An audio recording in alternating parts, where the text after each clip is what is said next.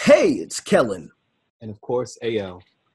And today on Diversified Game, we're going to go take an inside look of a PR czar or former PR czar, a friend of ours who's done blogging, writing. She has a media list that you want if you're a publicist. She also has connections from the United States all the way to Africa because she writes for all type of publications, including OK Africa, the Griot. She's the managing editor. She also has so many other things that she's doing. Darralynn Hutson, how are you doing? I am wonderful. Thank you. And I want to make sure I'm pronouncing your name right. Kellen, correct? That is right. Kellen and A.L. Yes. And you're welcome. You're welcome. We want you to kind of tell us your story for all the people listening who say, wait, she's a writer, she's a blogger, she gets paid to do this. Give us your journey on how you got here and the different places that you've been. Yes. I get paid to read and write. That's what I get paid to do. And I do other things for fun too, but I am a proud journalist. I started as a journalist right out of college. I went to Spelman, and my first job was at Upscale magazine. Shout out to Bernard Bronner and Sheila Bronner over there at Upscale. That was my first job. I was an administrative assistant at Upscale magazine. So I kind of came up with a lot of, I would say, hip-hop journalists. We loved talking about music. We loved kind of talking about film, but we were really wrapped up in 90s hip-hop. And that's kind of how I started my career. I started my career as a hip-hop journalist. From there, I worked a lot at the stores. I worked at Vibe. I kind of did my rounds of the hip-hop publications and became a really, working journalist. My hashtag is life of a working journalist. That's what I did for a very, very long time. And that has been the income that has sustained me, that has paid my bills. So first and foremost, I am a proud journalist. Thank you for asking. But not just a journalist. I mean, you have taken it to even another level where, I think all journalists at some point venture off into PR or managing, but you've done it internationally. Can you talk about, how you started and then how did you go international with it? Well, that's a really big leap because I've been doing this for over 25 years. So I kind of came up in the same realm of people like Kellen A.L, the ladies that created Honey. Remember Vanguard Media? Remember Honey? Remember Heart and Soul? Yeah. Lambernett was one of my first. He was one of the first people that gave me an opportunity to really write and to delve into what it was that I wanted to do. Keith Clinkscales, who's also a well-known Black publisher. He is my mentor. So I came up with, kind of a group of publishers, a group of people that really loved print. They loved magazines, and I came up with them. And we have had to learn to evolve. Some people have gone into TV. Some people have gone into publishing. Some people have gone. You kind of go your own way because once you start in your 20s and you're writing and you're kind of doing the celebrity thing and traveling the world and meeting all kinds of people. By the time you're in your 30s, you're burned out. You're like, okay, what am I going to do next? How am I going to continue to evolve? And my evolution kind of went a couple of different ways. I published my own magazine after a few years of doing it. I went into, I was very interested in film, so I worked with BET and MTV for a while. Got older and decided to go into fashion. I really loved fashion. And there was an area where I really thought Black voices were missing. So Italian Vogue gave me an opportunity to kind of see the world, and it's really allowed me to tell really, really great stories about really amazing people. So you can't just kind of lump journalism into one category anymore. I did a documentary on Langston Hughes about 10 years ago, and he was one of the first people that kind of taught me that being a writer is like an onion. There's so many layers, There's so many layers. But it all really does stem from my passion for writing and telling great stories. Yeah. I hate to talk about PR because that's the least of what I like to do. I form relationships with editors, and those relationships have kind of yielded some really great access. That's what we're talking about. Okay, that's phenomenal, Darralynn. Yes. Now, I can get to anybody. I mean, I've been writing for 25 years, so there's no editor at any magazine that I can't get to. So I'm going to put that out there, people. They might not always say yes, but I can get to them. Okay, solid. Now, in terms of over the years, in terms of your writing, what are some of the types of stories or some of the features that you've covered over the years? I've been really excited about what I've been doing for the last 5 years, which is focusing on my niche in fashion. You know, fashion is very broad. As you know, PR is very broad. You kind of, after you've been doing it for a few years, you really want to have a name for yourself. You want to leave something behind. And I started forming relationships with stylists, costume designers, when I would work on film sets. So when I would write about film launches, film releases. And it's so funny because I look at a Netflix show like Jason Golden, and him and his husband, kind of following them around. And I said, wow, I cannot take responsibility for that show, but I was a part of the wave of giving stylists, some shine. And that became my niche. I started to talk to Black costume designers, Black stylists, and realizing that they were celebrities in themselves. They were influencers, within themselves. So I did a series for Italian Vogue where we interviewed stylists, especially stylists that had been working with artists for many, many, many years. People like E.J. King, that's been working for Chris Brown for like 15 years. Or at the time, I don't know if you know, but Jermaine Hill, who I've been working with Prince for many years. And these were just really fantastic personalities. And I was able to do a series for Italian Vogue. And it was the bomb diggy because working for Vogue obviously gets you in a whole lot of doors that you didn't even know existed in the fashion area. So, yeah, I'm really proud of those profiles that we were able to do for all kinds of stylists. I mean, some that you know, some that you don't know. So, yeah. So would you say like fashion is definitely where your heart is at? That's where you're most passionate about.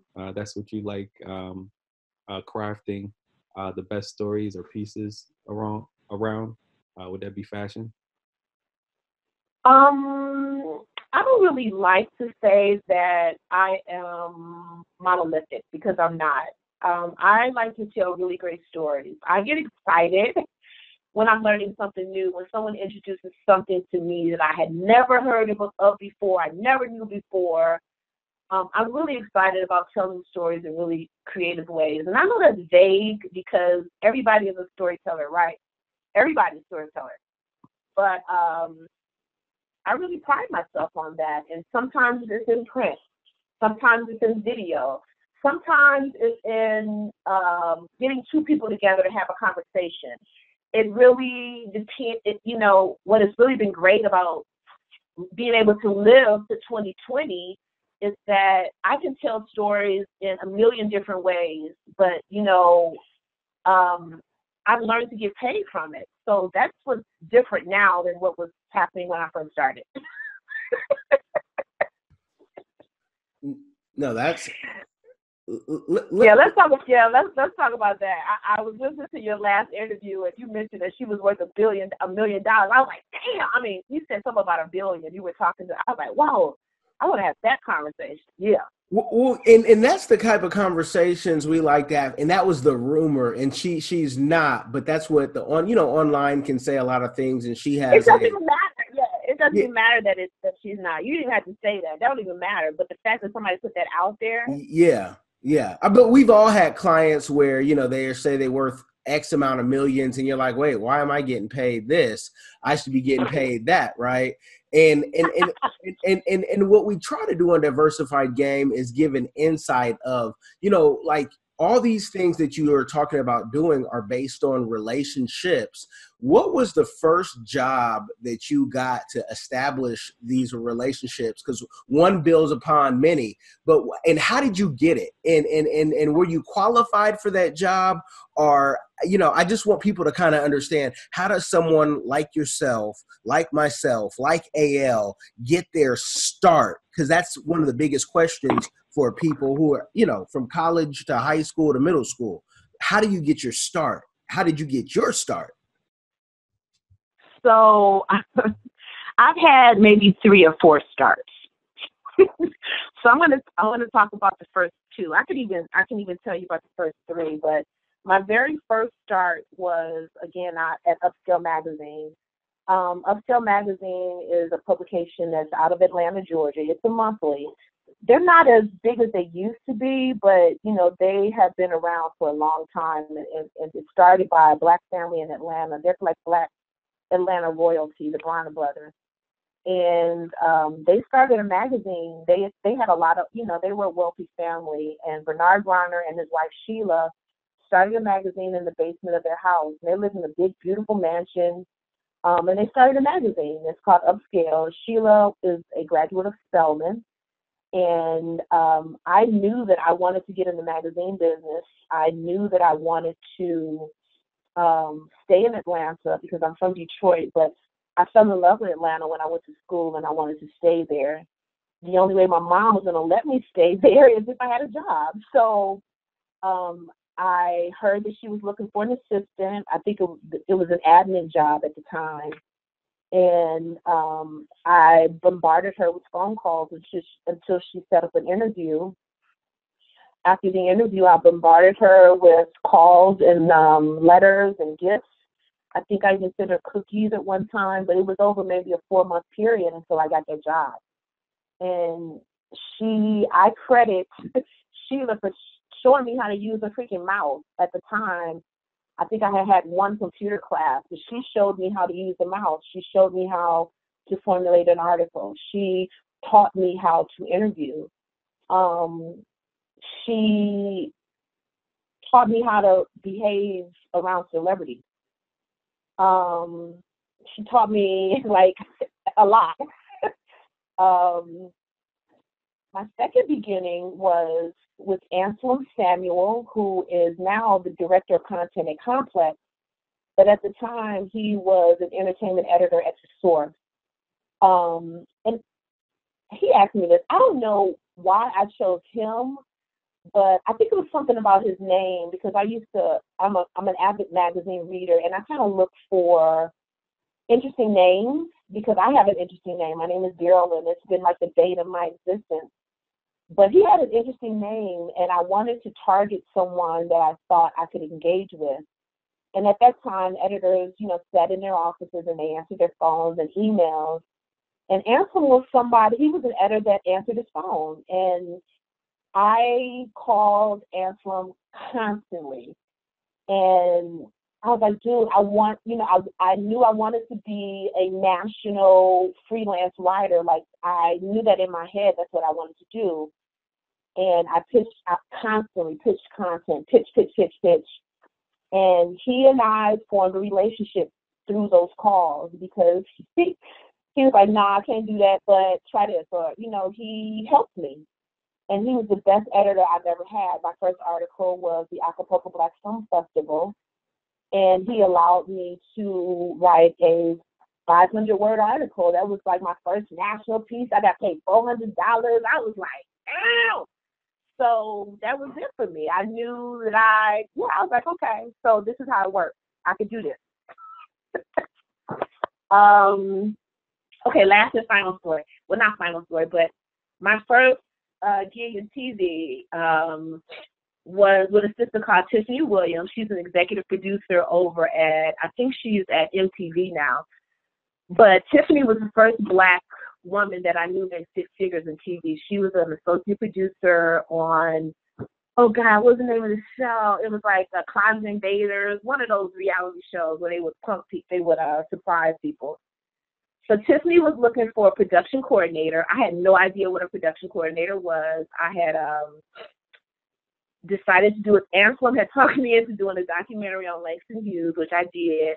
And I was living in New York at the time, also doing that movie because I sold it and, had a little money. So I don't know who introduced me to Tiffany, but at the time, Tiffany was trying to bring somebody on her team that was Black. She saw on my resume that I went to Spelman, and she had a call with me, and she hired me on the spot as a production coordinator. And I ended up working at BET and MTV in the Viacom family for 6 years. So, and she actually took me over to TV One. So I followed her like for a good 6 or 7 years, living in New York, working my ass off. So I've had 3 starts, but they've all been by my connections with somebody Black or a Black college or it's always Black for me. So anytime you're talking about diversity, diversity means everything and everything to me in my career. Solid.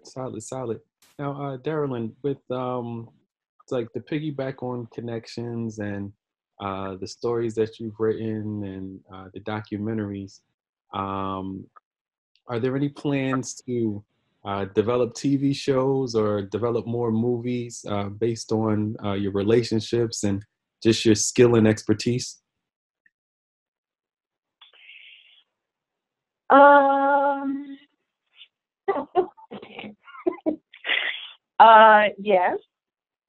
Yes, there are plans. A good friend of mine, Melissa Miller, is kind of blasphemous, and I don't even know if I should tell this story because she would.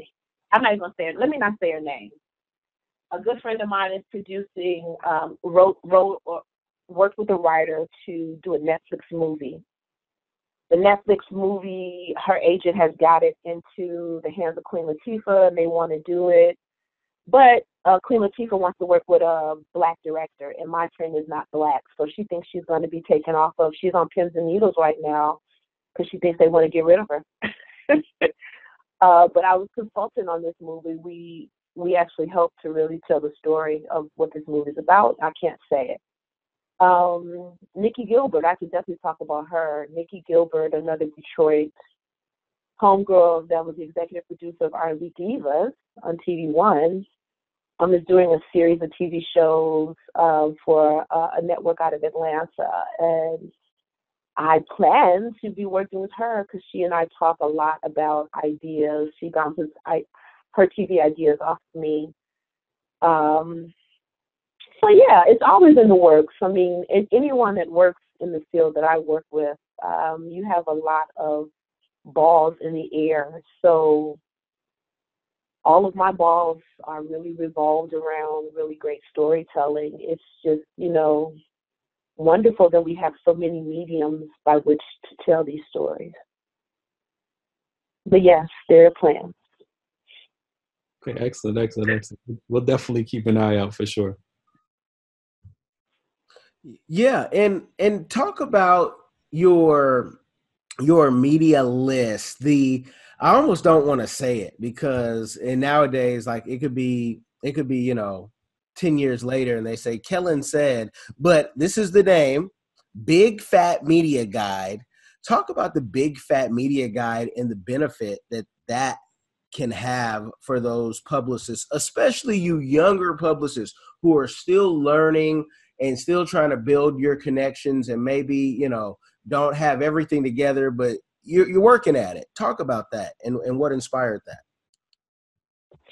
Well, it was something that as a journalist, well, really not as a journalist, but my time in LA was spent working with another Spelman sister. She and I were actually roommates. She went into the direction of PR. Her name is, I shouldn't say her name, but Tasha Witten Griggs. But, she's a powerhouse in PR. She's been doing it for a really long time, and she was at TV1, but I don't know where she's at now. That's a good question. I need to find out. But I went to LA to work with Tasha, and Tasha did PR for the Queen Latifah show. She was handling all the accounts at Bounce TV. She was handling a few CBS shows. I mean, she had a really great clientele of TV. One of my responsibilities was to handle and update this really massive database. And it's one of those things that you do when you come into an agency. It's like one of those grunt works. There's a massive database. It has everything from print media to women's media. We have LA TV, LA radio. It was so massive that it was completely overwhelming. But after you've been there for 3 months, you start to kind of get in the groove. And one of the things that I hated to do, but was very pivotal to my career, was that if anybody said, "Oh, wow, do you know anybody at CBS that I can talk to?" I would be like, "Oh, yeah, I know somebody," you know what I mean? So I got known for that. And I started to, I took her list and updated. I consolidated. What else? Just, made sure that you knew who was hired, who was fired, who was receptive to pitches. And I would just provide it for free for my friends and my clients. I did that for like 3 years in a row. And the list just grew and grew and grew and grew and grew. And it was something that I thought was needed in the marketplace. There are a lot of media services out there that will charge you $100 a month. And there's nobody sitting there updating and verifying that information that's up there is true. There's no one doing that. You're just paying for a service that's not giving you what it is that you need. So my Big Fat Media is a directory of Condé Nast magazines, Hearst magazines, Meredith magazines, business magazines, and urban. It's 5 different categories, but it's a list of over 300 editors. And I don't just give you their email addresses. I give you their social media. I show you where they're most active. I give you advice on how to pitch. I give you some really great tips on being successful when you're trying to either write for a magazine or get a client into a magazine. And I charge $99 for it. And people are able to click on something, and then, it's immediate. It's a link. You can send an email. You can send a message. And people are getting responses. So yeah, it's just another stream of income that I'm really excited about putting in the marketplace. It's called the Big Fat Media Guide, and you can find it on DarralynHutson.com. That's my website. No, that's awesome. And so you guys, the links will be in the description box so you can get that, because we find, when you go company to company or client to client and you're organizing things, you can really grab a lot of information. And you've taken it from, writing to the PR, but also, and I think a lot of times us as consultants and marketing and PR folks, we're using the situation right now to build whatever project that is passionate to us. Now, I do not want to call you the Snoop Dogg of Detroit, but you have created the Black Female Millionaires in Cannabis, and that has been chosen for the South by Southwest for 2020. So I'm just going to assume that you partake or have a love of cannabis. And I'm in Seattle, where you can get a contact high on a good day, bad day, cold day, whatever. But talk about how you got I didn't smoke in Seattle.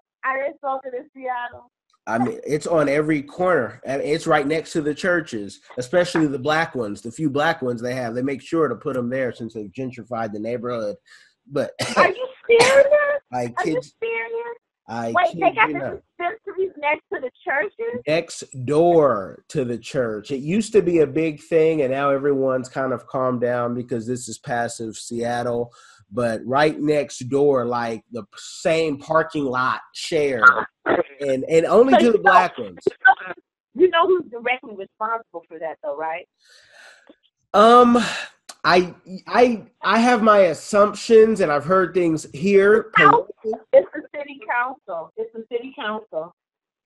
That is one. And I say this and with all love, our weed czar in the state of Washington is a black woman who actually goes to that church. So, well, you know exactly who's responsible for this. Yeah. Yeah, and she's the most powerful woman in Washington. And for my last 6 months here in Washington, I choose not to bark up any wrong trees because she's doing the best that she can with what she has. But yeah. And she making billions of dollars off that. You know how much money she making? I hate to say that, but it's true. She had money. She had money but before, and she just made more. But it is what it is. And It is. Yeah. I was looking at a map. I went to an event last night, a Michigan event it was a cannabis event. They invited me to go out, and they were showing this map of the United States and how many states were medical and recreational. It's only like 3 states that have not passed the law. Only 3. And so every other state in the United States has passed a medical marijuana law or medical and recreational marijuana law. And we're talking about just in the last 5 years, just how widespread. And even when I lived in South Africa last year, South Africa had just passed the medical marijuana law. So this thing ain't stopping no time soon. It's just insane. It's like what they're going to do with cocaine. Are they going to, I don't know. Let me stop. Let me be quiet. No. Keep talking. And I want A.L. to jump in because, and I'm going to let A.L. divulge whatever he wants. But A.L. took a trip. A.L. sitting in the cut. Yeah, A.L. took a trip. And if he took a trip to Jamaica. And he was the one, I'm going to say it just in case A.L. doesn't have to say it. Let me just say what A.L. taught me. Oh, let's talk about it. Yeah, that Jamaica could actually, there was something in the law, I don't know if they passed it, but Jamaica could legally send cannabis to South Africa, which was a crazy thought to me because you can't even send cannabis to between states. But AL, I'm gonna let you go on and I'm gonna shut up.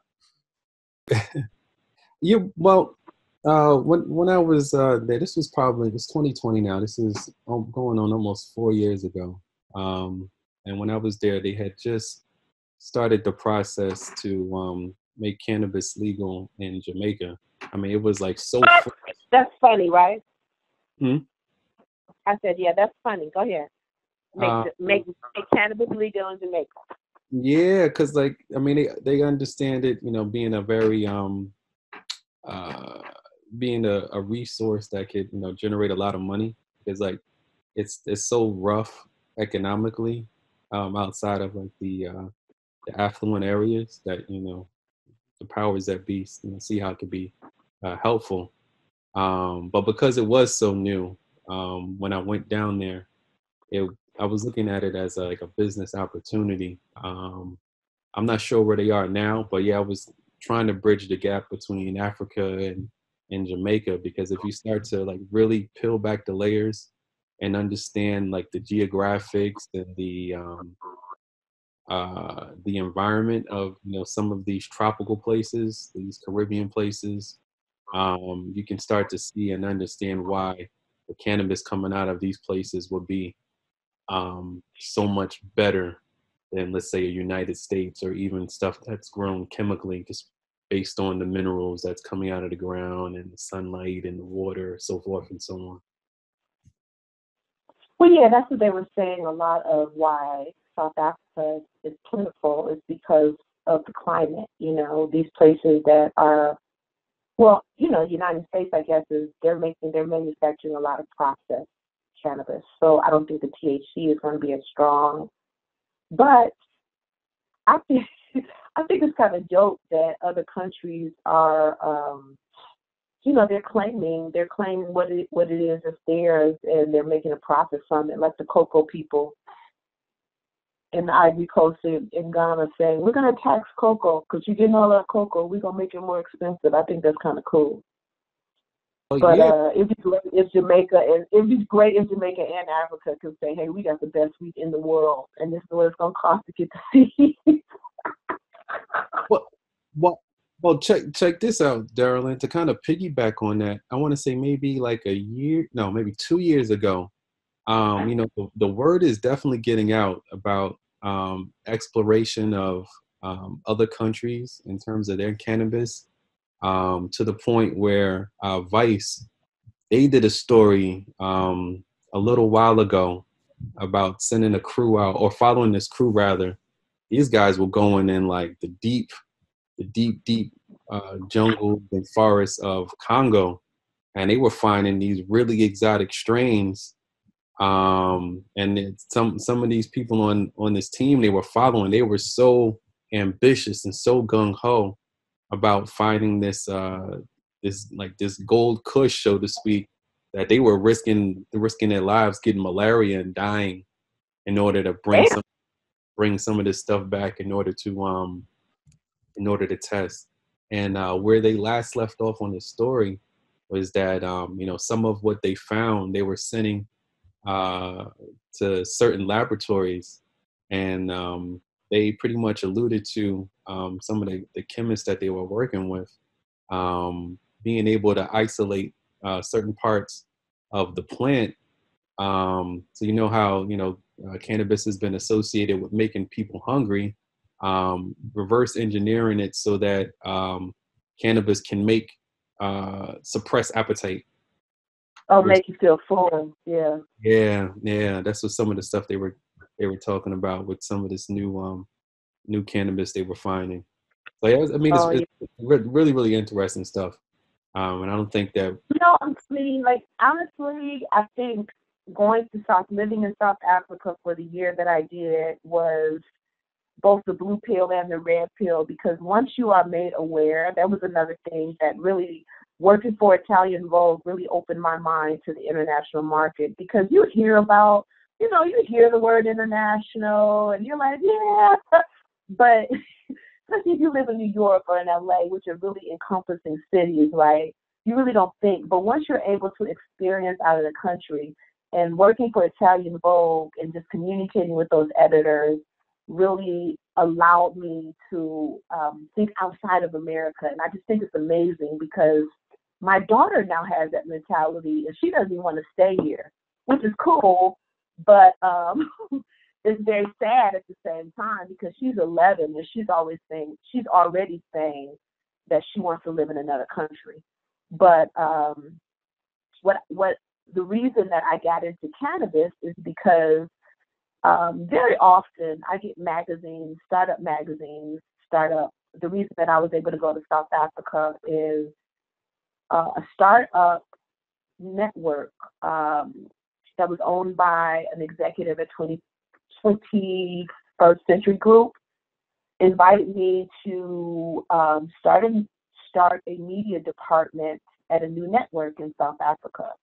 I had put it out in the world that I wanted to move, and I was interested in Africa, South Africa specifically, because I thought it would be less traumatic for my daughter. It'd be more modern. And an executive at 21st Century that I had met years ago at some conference reached out to me on LinkedIn, and he and I had like a year-long conversation. He was like, "Oh, I want to start a network," and I'm like, "Yeah, right." So if I have to start the network, I'm going to get you to start the media department. And that's exactly what he did. Within a year, he had raised enough money, and he started a network in South Africa. And a lot of the content we were doing was replications of what was successful here. But what was really just amazing is how we saw through their eyes, the perception of America. So it's important. It's so important that we continue to tell these stories, because, you know, a million people are storytellers, but, you know, the biggest voices are the biggest ones are the ones that are heard. And you don't want to be known in other countries as dumb or stupid or lazy or any of those things when you hustle and grinding every single day.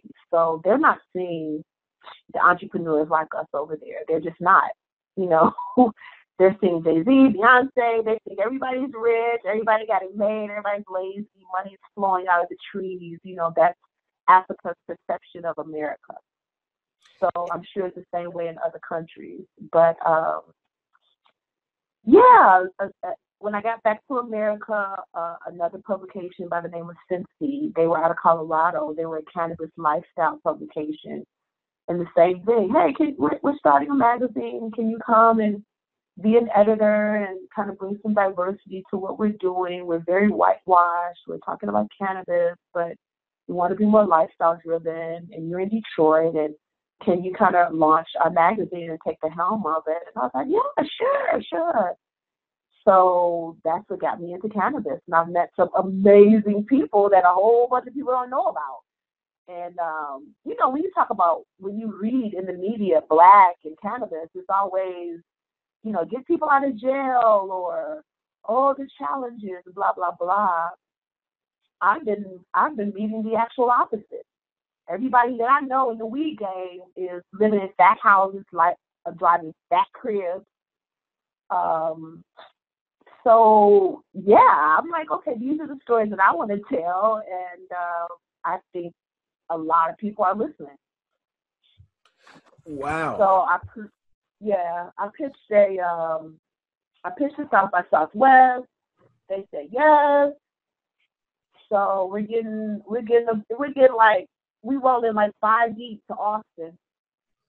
Which is in March.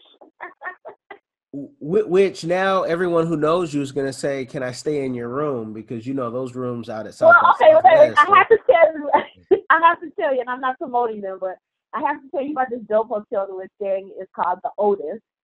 It's after Otis Redding, and it's a new hotel in Austin. They opened in February, and they curate a soundtrack for your stay. It's dope as hell. We're staying there. Netflix is not Netflix. Oh shoot, I shouldn't have said that. But we're working with A&E to do a Sunday brunch with the Clark Sisters, because you know the Clark Sisters are coming out on Lifetime, and you know they're from the D, so they reached out to me. So there's a lot going on. And honestly, I'm gonna be honest with you, Kellen. A lot of the opportunities that I get now, because I'm a woman of a certain age, people call and want to work with me, and I think that's a pretty good life, you know? I don't do shit that I don't want to do. If it's some bullshit, I'm not going to do it. And it's talking about, you know, degrading women, degrading Black people, you know, not just like when my friend said Queen Latifah was involved, I immediately said, I don't think I want to go after the Queen Latifah because she doesn't have a good reputation in making good movies. And it's not that I'm downing her. I'm just deciding that I don't want to fuck with it. And that... So I like being in the position that I'm in. and that's a good position to be in. It's a blessed position. Yeah, but you gotta put 25 years in. Yeah. And a lot of folks aren't willing to, and they'll fall off, and they want to be the artist today and not put in the time. But talk about, you know, going to Africa. Was that just a year contract? Or for me, I'm Mr. Africa. You see it on the social media. Any chance I get, can I take a family? Okay. So there was no way you It was a year contract. Yeah, it was a year contract. And I blew so much money that I wish I still had right now. But me and my daughter just like blew it out. We lived fat. We had a maid. We had a show. I mean, have you been to South Africa? Yes, I have. Okay. So, you know, everybody has maids. Everybody has drivers. That's all of Africa. All of Africa, if you're around affluent people, and that just means they have a job. I mean, you know, they have two or three. Yeah, I mean, you are really shamed if you're making a regular salary and you don't hire somebody. They shame you. So we was having days. We had a pool. We come back to America. We like, damn. Yeah. We got snow. We got to fuck with snow now.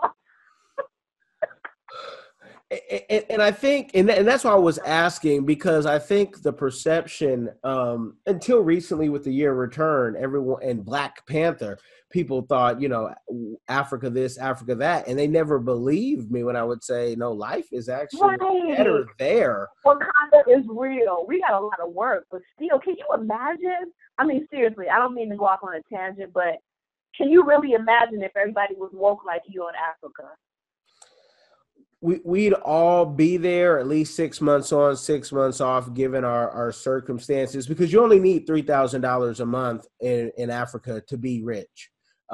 Everything is going to be, you know, paid for with $3,000 a month. So I remember taking a client out there, and he said, "What?" And he was like, thinking all the money he makes. But like, all you need is like 15,000 rand, and you are good to go. Yeah. When I saw when I people that ran for the money, and then when I see how people salivate over American dollars, I was like, what is going on? And with that, I want to, you know, before we wrap up, I want to get into the you've done this for 20 plus years. I've done this.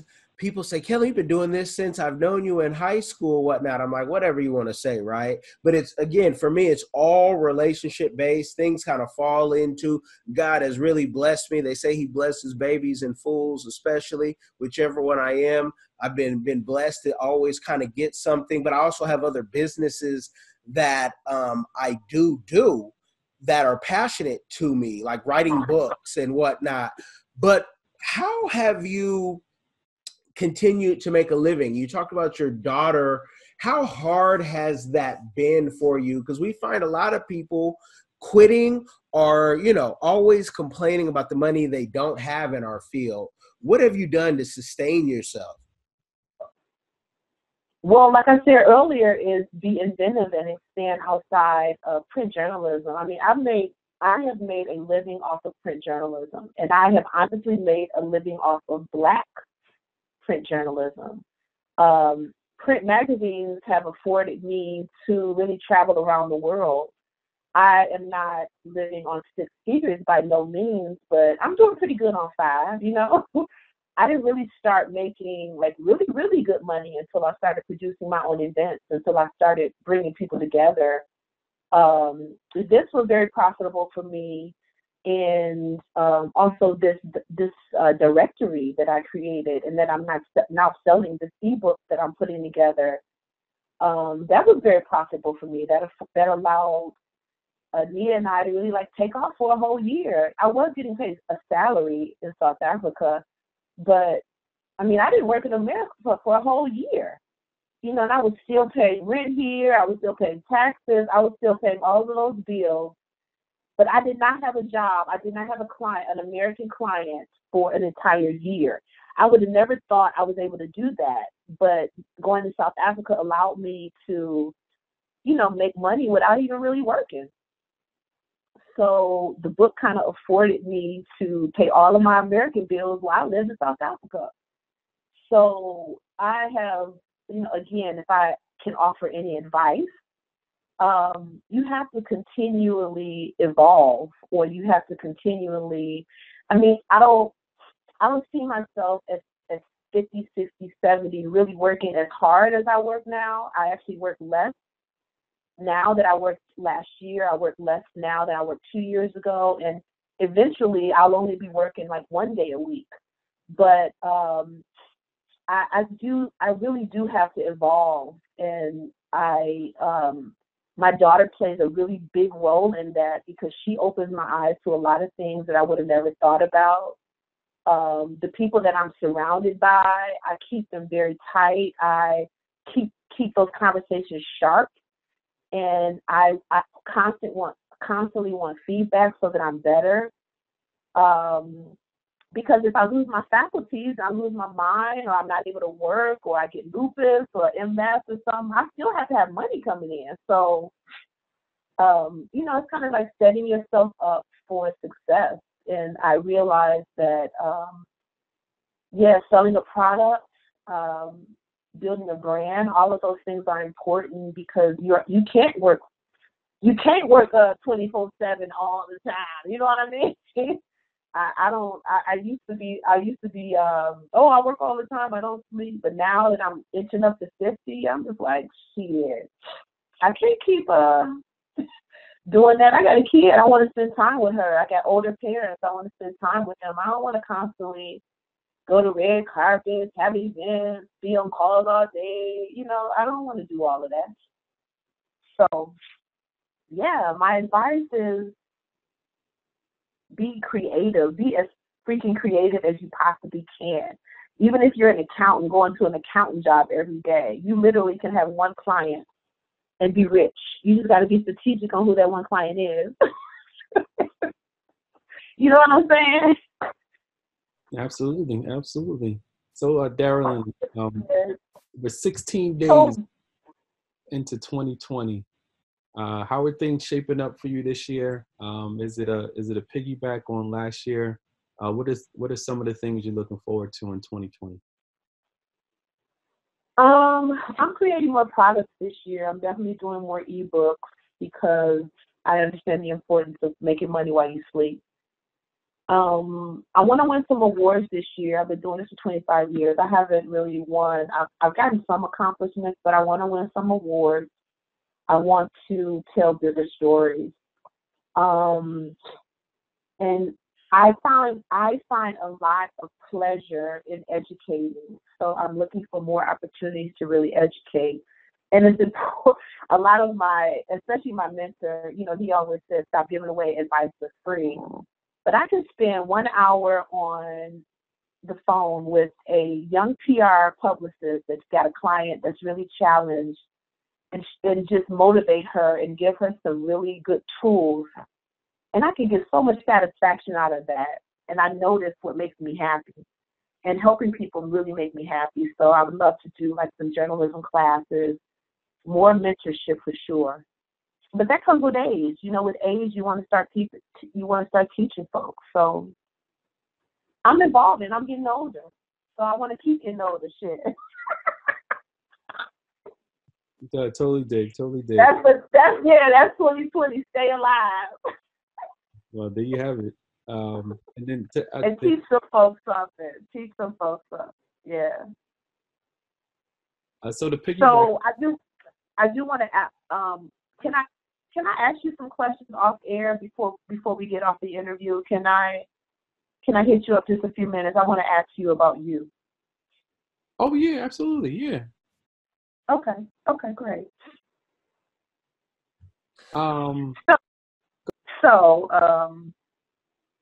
Yeah, please mention the book one more time, and we'll talk about South by Southwest. But yeah, that's me in a nutshell. That's definitely what's up. Like with as we begin to wind this conversation down, because we like to think of all our guests and features here in Diversified Game, the talks that we have, these are all conversations. But what we do like to do is to peel the layers back with the teaching that you've done, with the extensive amount of context you've built, based off of credibility and rapport. One thing that's important to us, and we like to know what's important to you. Are there any community causes that really touch your heart? Is there anything that you like to give back? And would you mind speaking upon those things? Well, yeah, I would love to. I don't really like to talk about it publicly because it's really no one's business. But thank you for asking, because I think that's something that I don't really get a chance to talk about. And it's always sexual assault, not only because I have a daughter, but I've been experienced to to sexual assault. I think so many of my friends have. And it's a cause that I'm very passionate about. I had my first experience, I had a line sister. I pledged Delta Sigma Theta back in Spelman College, and one of my line sisters was killed by her boyfriend. And we found out, later that she had been abused the whole time she was with him, and we were just, so stupid. So, I just spend a lot of time there. There are some organizations here that I do through Delta Sigma Theta, but sexual assault to me is one of my passions, and I really get excited about telling those stories, not just the assault stories, but the stories of rebuilding. It's one thing to talk about the challenge, but it's another thing to talk about the rebuilding. So there are no plans right now of any specific launches, but to answer your question, that is always a subject of mine that is near and dear to my heart, especially since I have an 11-year-old. Yes, and with that, especially with women, my two daughters, LondonandSydney.com, I call them, that's their website. All children, all girls especially, should be in a martial arts. I choose jiu-jitsu because there's no better place for a woman to learn how to dominate anybody while on her back, while they're in between her legs. And so, that's something that... Right? So should I take Nia out of her hip-hop class? Because she loved that damn hip-hop. My question... Hip-hop ain't saving her life, right? Yeah, to me, it's not. We've done ballet and we do swimming. Swimming and jiu-jitsu are not even, those aren't even options because you can't drown on my watch. And I always say, because jiu-jitsu is expensive, where we do with the Gracie Bada, but I say it's cheaper than therapy, and it gives a certain confidence that, when you see them taking down boys and people bigger than them when they started on their back, I just know that could have helped a lot of women just knowing what to do, because it's just practical what to do, and, break an arm, leg, eye gouge, all that good stuff. But to me, all the dance, right? Yeah, all the dance stuff is so optional. Push it, Kellen, push it. I know that's right. Yeah, I love it. Helps the daddy sleep at night, especially when he goes on, for work and goes out. So to me, cheerleading and all those dance things sounds good, but how many people are professionals at that started at 8, and what did it really help with your life? And I just, again, my girls want to do dance even more, but first let's dance on this mat real quick. I say, well, you can take me down. No, I do. Nia swims too. We do, but it's a physical activity that she loves, and I know the teacher. But you're right, the karate, the jiu-jitsu, because she needs it's the mind thing, and I think a lot of that allows her to be still, and anything that allows them to be still and think is good in my book. Yes, it's good. Well, you gave the game today on how to make it as a professional writer. Folks, all her information is in the description box. If you do hit her up and say, hey, I'm looking for a job, can you hook me up? Could you then understand all the 20 years of experience, and that she then has to put on her consultant hat? So, ask her what her fee is for teaching, and also, have bought her big fat media guide prior, so you can show that you're just not one of those people with their hand out. You actually are caring about what she's pushing and not just looking for a position. So we are going to sign off, and we will talk after this, but I thank you for giving the game today. Thank you so much. I appreciate it. It was fun. All right. Y'all be blessed.